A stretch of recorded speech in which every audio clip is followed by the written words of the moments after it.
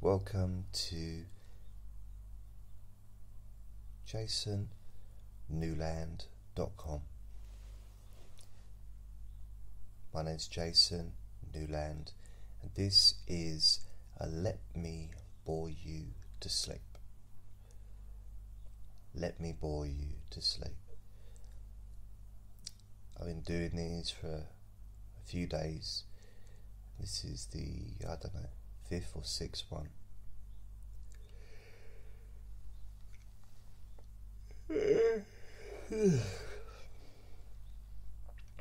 And I actually do bore myself. And as I talk to you, I could easily fall asleep, and I might do. So please remember to only ever watch or listen to any of my sessions when you can safely close your eyes. As it seems a bit silly really to say that this sleep session may cause drowsiness. Yep.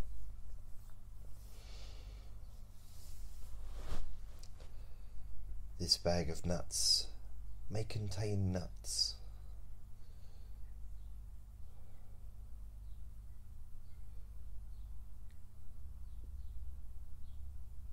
If you go to the doctor or go to the pharmacy, chemist, whatever you want to call them, and you buy sleeping tablets, it will actually say, there will be a warning on the box or the packet or the bottle, whatever, telling you that this product may cause drowsiness. The sleeping pills.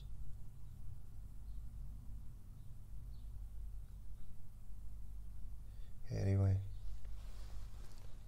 I'm just going to talk.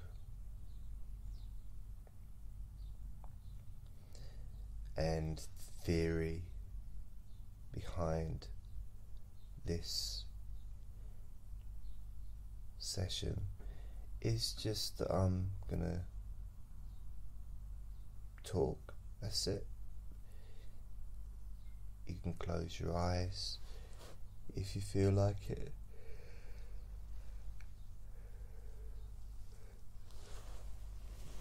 And don't worry about missing anything that I say, because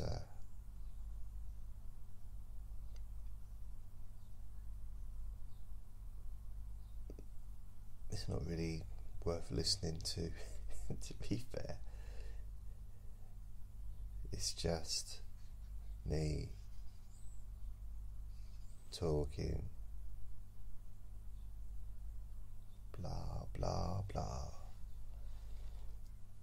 And I'm just feeling so tired. Feeling tired.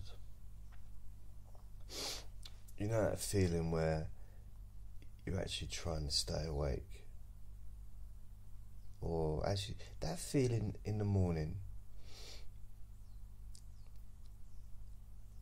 Because it seems no matter how early I go to bed or how long I've been asleep, when I wake up,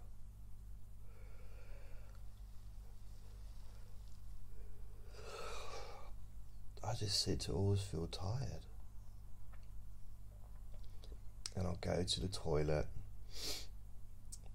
I suppose I could have missed that bit out, but yeah. I do a big, long, steamy wee. Wee. And I'm still tired, and I could very easily just lay down and go to sleep.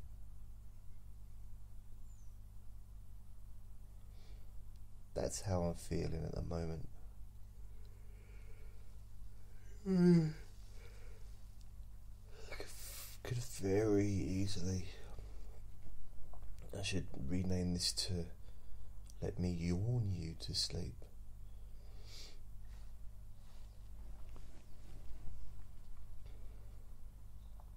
It's just that feeling of can't be bothered, just don't want to do anything, just want to lay down or sit back in the chair, whatever your situation is, and just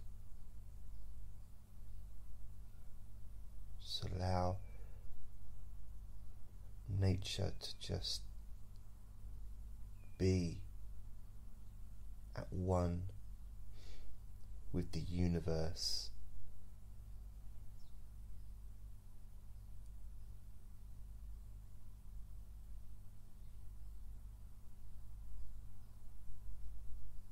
Allowing the powers of sleep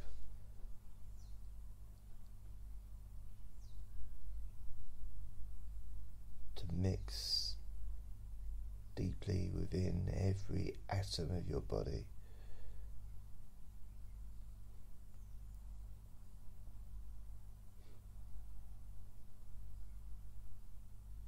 And in that moment, you're not actually trying to go to sleep. You're not necessarily trying to stay awake either. You just don't care.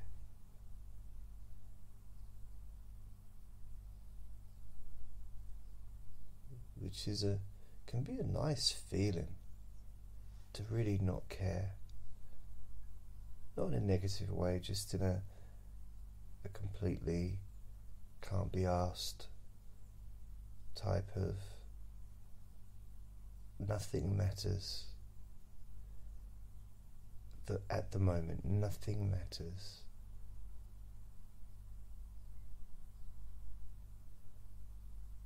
And that gives you an opportunity to just relax into that feeling.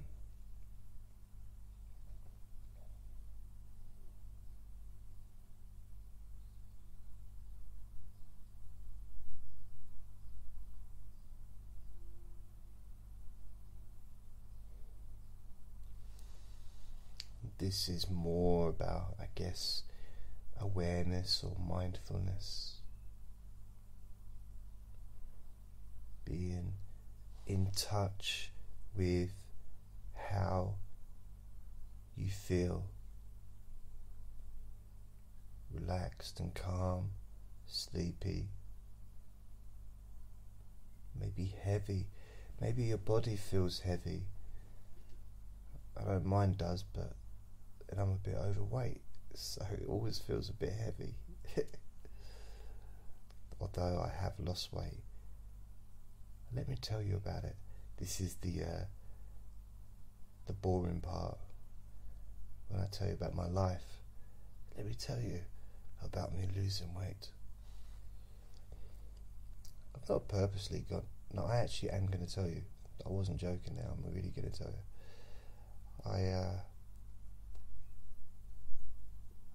I didn't purposely go to lose weight. Or didn't, it wasn't really my aim. I wanted to lose a few inches on my tummy,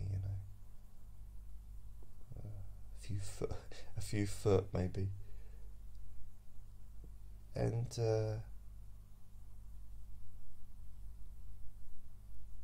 just over time, over the last few months, I've managed to slim down, which is good. That is pretty much the entirety of that story.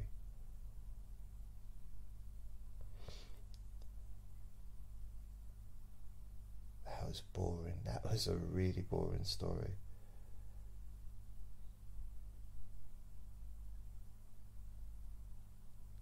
Imagine being on a date with me. It's like a first date, and maybe you're excited. I'm blowing my own trumpet here, but maybe you're so excited to get to spend time with me. Maybe you haven't been outside the house for 30 years, so spending time with me is pretty much swimming.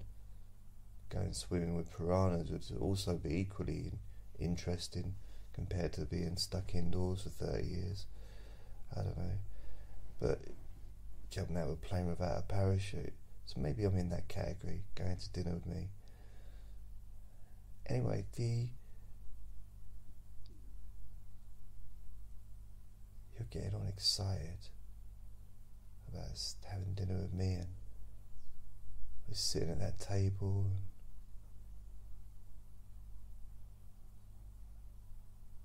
I'll tell you that story that I just told you.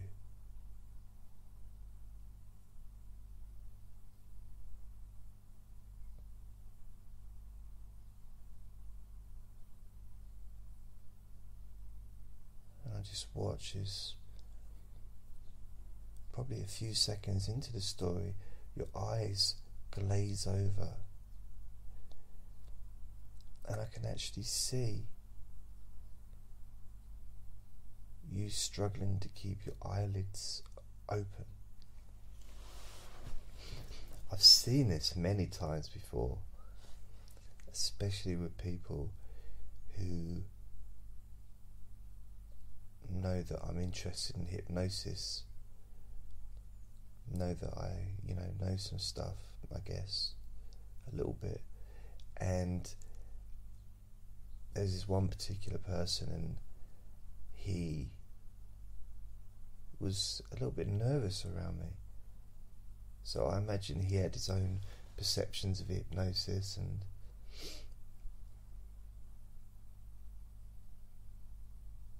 maybe who knows what he thought was going to happen.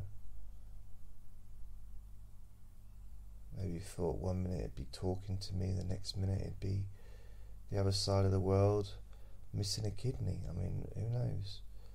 Laying in a bar full of ice. Hopefully, I didn't think that, because I used to see his eyes glaze over, and he'd try and keep his eyes open. And this is during the day. He was awake, but I'd be talking to him, and very unusual situation, really. I know it's not that I was having long conversations with him,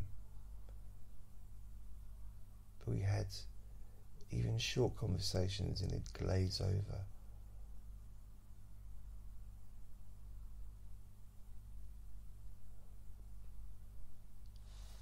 Now, I've known people like that, where they just talk and talk and talk and talk and just keep talking. And sometimes I sat there and I thought, when are you going to run out of words? When are you going to breathe? Are you going to have to eat at some point? What kind of bladder? Have you got a bladder of an elephant? Aren't you going to have to take a break to go to the toilet? But no, we keep talking on and on and on and on.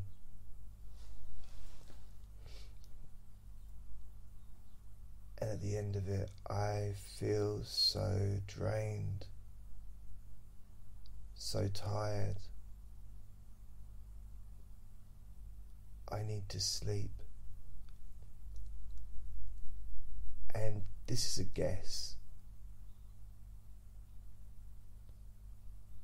My guess is that person that was talking on and on and on and on and on, that person left me, and he or she was feeling wonderful, feeling full of energy and alert and all those things, and I was just absolutely drained.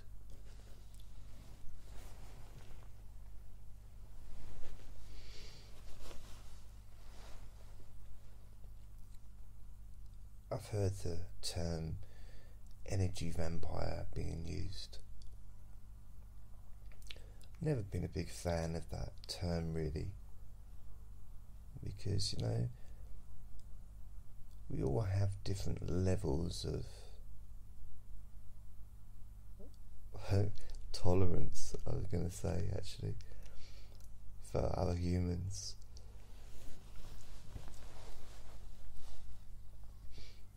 And it depends upon our cultures as well. See, this is very educational. It might be boring, but you might learn something here.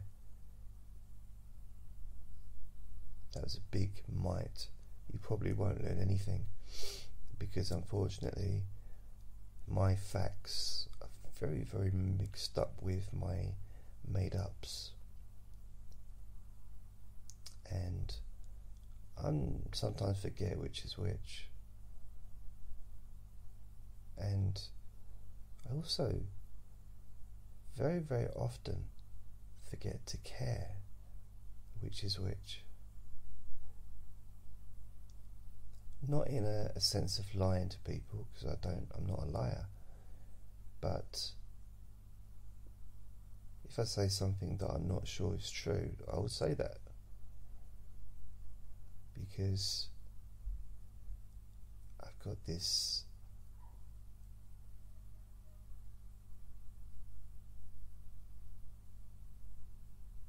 very, very rare condition.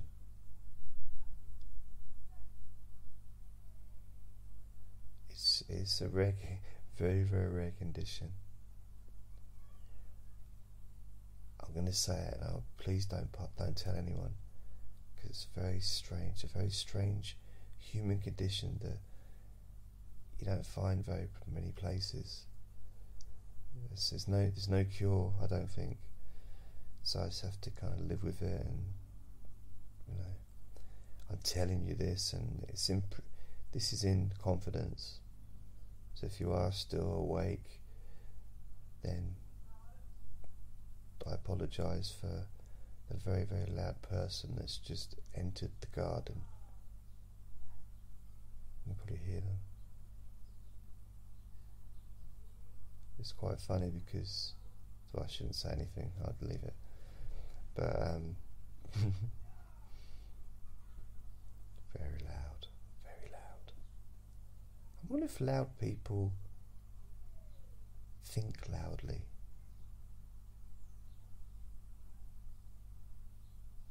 Do you ever wonder that? I wonder if loud people actually shout in their own minds. Instead of like thinking, talking, they're shouting.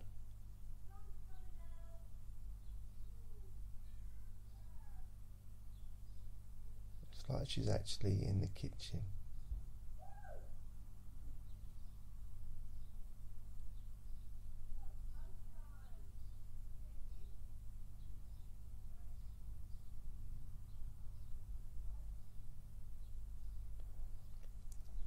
Anyway, back to my original.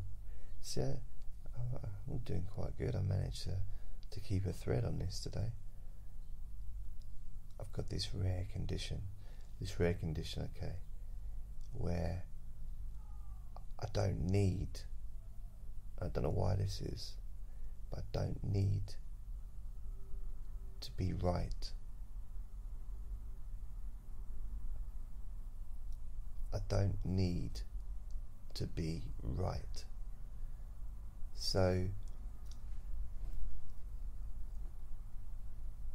if I'm having a conversation with someone and they say something that I know is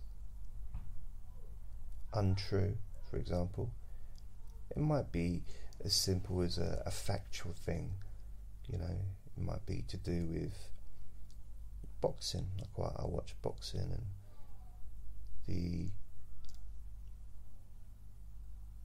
someone might say that a certain boxer was unbeaten, you know, a great boxer from the past, that person was unbeaten, and I know that they weren't. Like, I know because I watched the fights and I have a memory, you know. And plus Wikipedia helps. But I don't feel the urge to get into a discussion about it.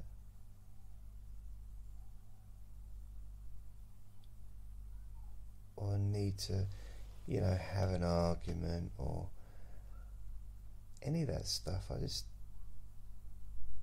don't care enough for being right. I don't care enough about being right to actually put any effort into being right. It makes very little difference to me what other people think when it comes to right and wrong, you know, being right and being wrong. I'm not talking about morals here or the law of the land. I'm just talking about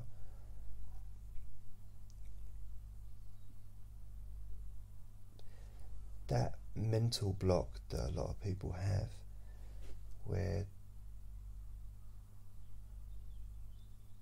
they need to be right, and even if they start a conversation out, you know, with somebody, and they say something believing it to be right, and the other person says something which reminds him or her about something that disproves their own belief, and they realise that they're wrong. Some people continue to fight to be right, even though they kind of know that they're wrong. They need to be right, need to be perceived to be right. And I think during that process, even though the evidence goes against this limiting belief that they may have, doesn't seem to dent it or get in the way of it. They cling to it. Cling to it like a small child that's just run out into the road. You know, you grab that child, you grab your kid, and you hold on to them, and there's all kinds of emotions going on.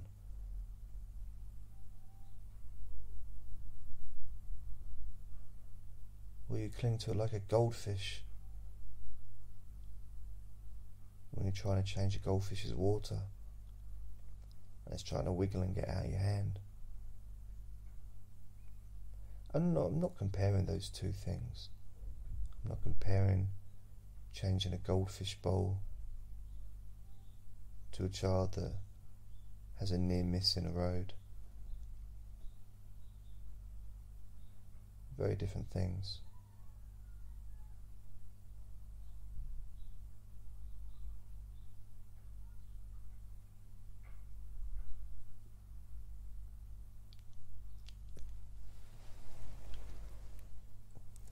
So I wonder how you're doing right now.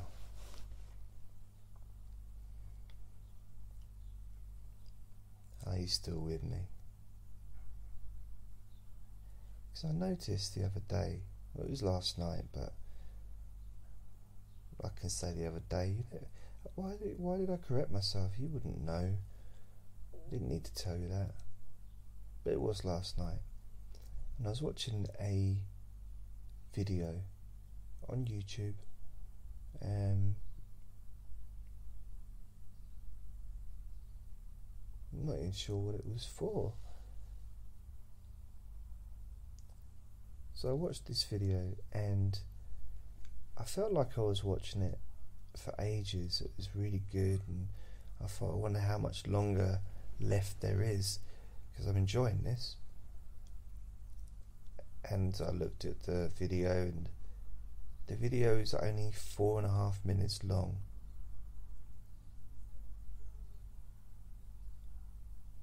And there was probably about a minute left. So 3.5 minutes can seem like a long time.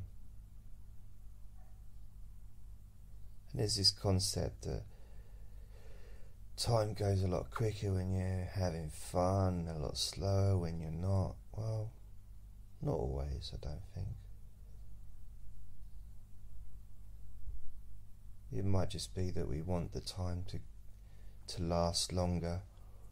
You know, on a weekend, maybe a bank holiday weekend, or if you got on holiday, you might want the days to last longer because it's a holiday. But I think it's a bit well, it's a bit greedy, really, isn't it? There's one thing, you know, you might work hard and, you know, you deserve a holiday, that's brilliant, but I don't think working hard gives you the right to mess with the time continuum. You know, I think we should leave all that stuff alone. Start messing with that, and what's next, you know? We'll be looking for cures for diseases and illnesses instead of going to war. Ooh, controversial. So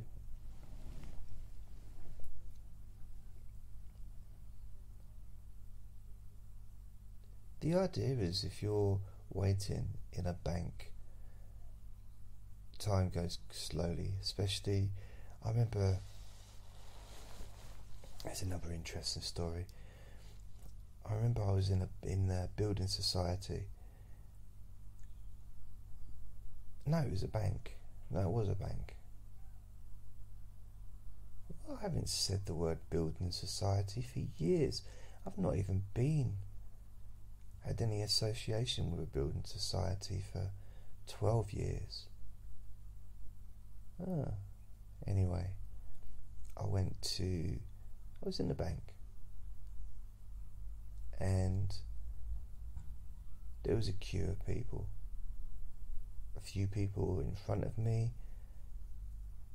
progressively more behind, and there was this one person who decided to have a conversation with the bank teller or the bank assistant or the cashier, whatever title they may enjoy having.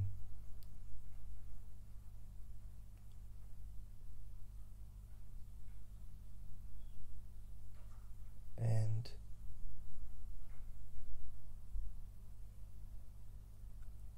I was staring at the clock.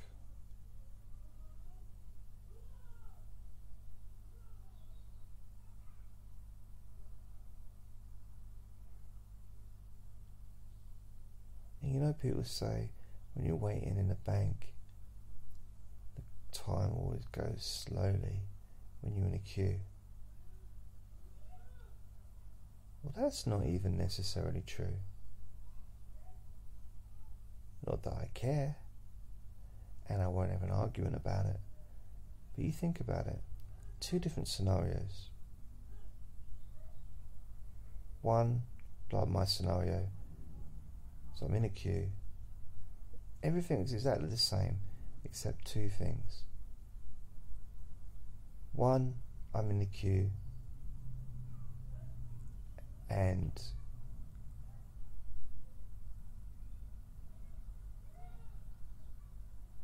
I need to get back to work, and it's 1:45 in the afternoon.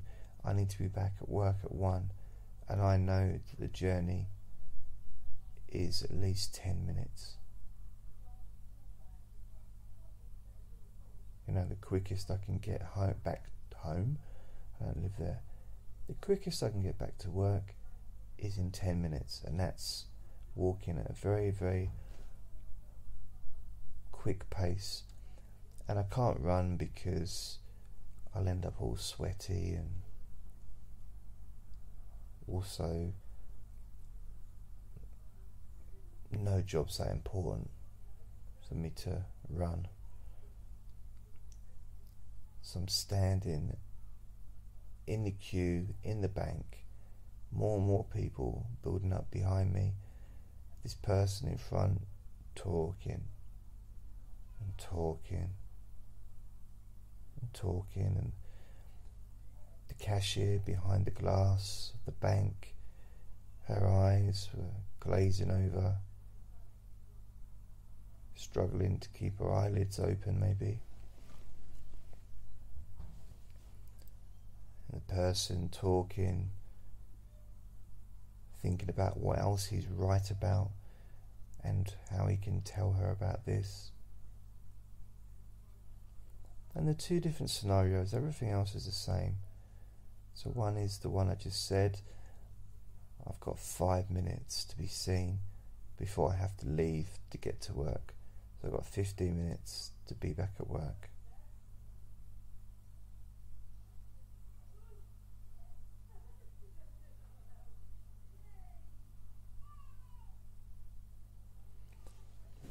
Then there's another different scenario, is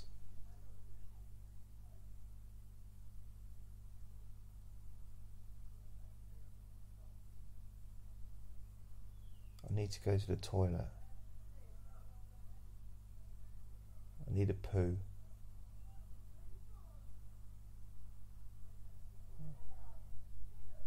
I feel like I'm going to give birth. It really, really doesn't feel good. And the nearest toilet is a good 6-minute walk away.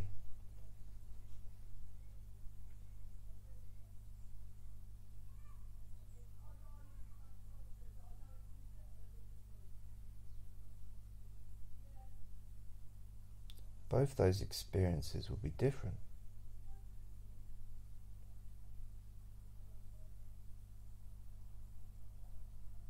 Because as I'm waiting to go to work, the time will go quicker. It'll go slow, but at the same time, looking at that clock, it'll keep ticking. 11 minutes to, 10 minutes to, I'll be going down. 9 minutes to, 8 minutes to, knowing that I've got less and less time. And that man is still at the cashier talking. And I get worried, and I kind of give up when I hear him say this sentence. 60 years ago, and that was the beginning of that sentence, and I know this, that I'm just not going to get back to work on time.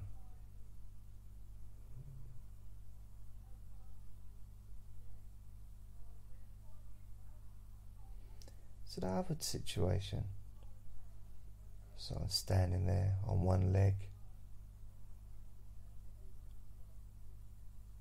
trying not to think of chocolate.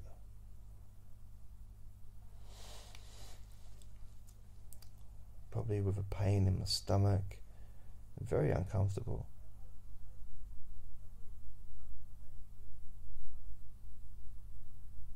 Thinking to myself, not only where the closest toilet is, but where's the closest clothes shop where I could get some new pants and trousers if I need them. Being strategic, planning for all eventualities.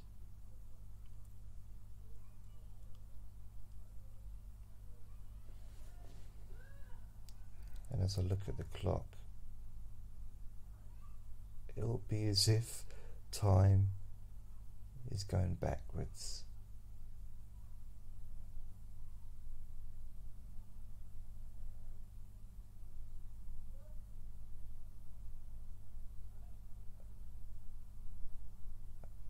that man at the cashier counter of the bank. I'll just be hearing him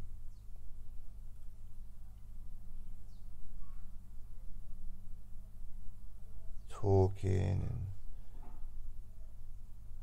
hear him say those famous words. During the war. And I think, oh, Uncle Albert, hurry up and leave so that I can release this little alien from my body.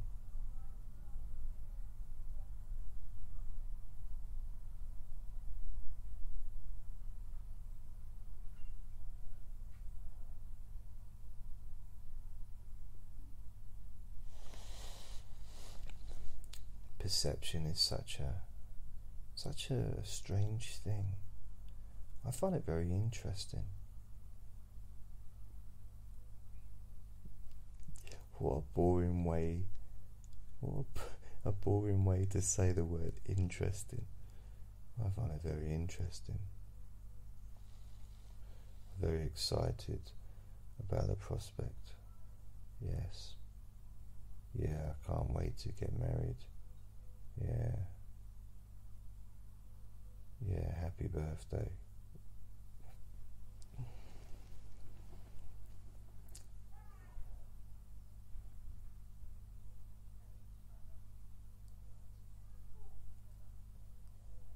I know that in the past there's been times when I felt so good that pretty much nothing would make a difference to that.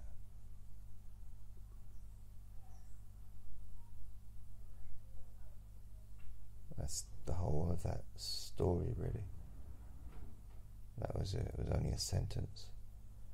I think when I started that sentence, I was planning to say more, but I lost interest. Yeah, I can't nearly fallen asleep myself as I'm thinking about the beginning of that sentence.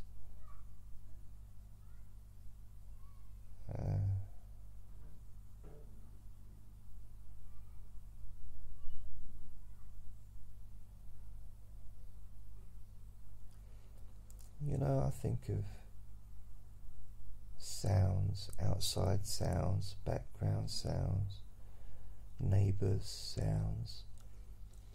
When I'm asleep or going to bed or whatever, I think of those sounds like the trees, like the wind.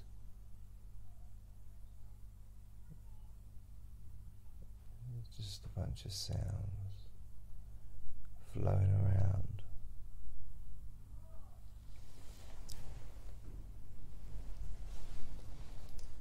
So I'm going to probably bring this to an end. I've told you lots of exciting stories, and